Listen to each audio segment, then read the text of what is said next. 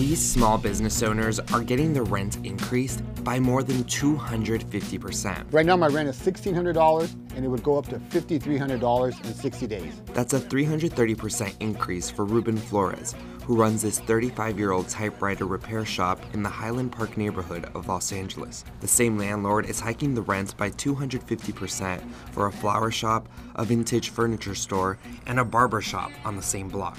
That's kind of ridiculous, but a lot of businesses will be moving because of that. The landlord did not respond to a request for comment. If you ask Highland Park residents, they say it's because of gentrification or the process of renovating an area so that it conforms to a middle-class state.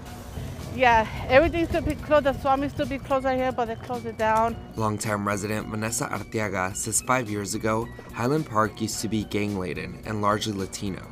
She says it's safer now, but also way more white and expensive. The average price of a home has nearly doubled in the last 5 years, according to Trulia. Some newcomers feel conflicted. I feel like I'm part of that change, and I don't know what to do about it, or I don't know. What's happening in Highland Park is happening all over the nation.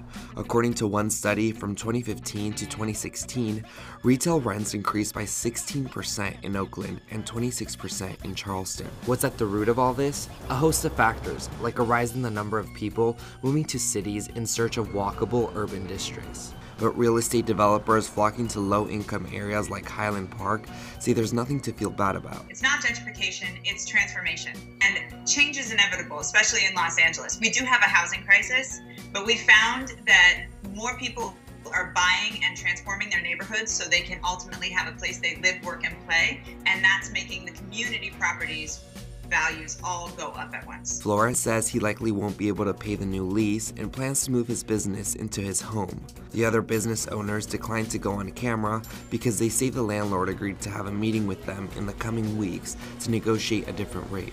Flores didn't get one of those meetings. I let them know it's your property, you have a right to do what you want. But how can you not give us this warning to any of us in this corner? Oh, I understand things change.